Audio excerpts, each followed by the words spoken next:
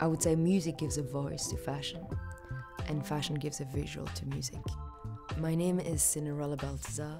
I am a singer, songwriter, and music composer. My name is Mathias le Fèvre. I'm a model, creative director, and sartorialist.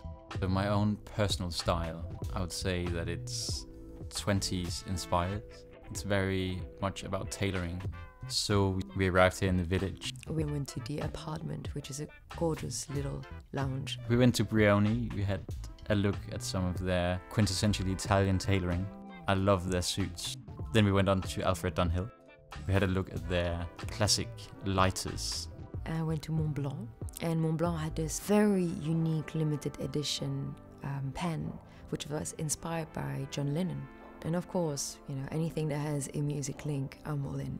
So we strolled and decided to have a lunch at the Wolseley. So at Wolseley, we had a lovely Indian spiced sea bream, but started out with of course, prawn cocktail. I went back on the shopping streets, went to Oscar de la Renta and tried a demi couture dress, and I went to Manolo Blanik to try some of the signature heels. Afternoon tea at the Wolseley, loved it. We finished off with an ice cream at Dalish. It was an incredible day. A lot of things happened. It's one of those days that when the day is almost over, you think back and you're like, wow, I did all of this. I would describe Bicester village as the perfect destination for luxury and craftsmanship.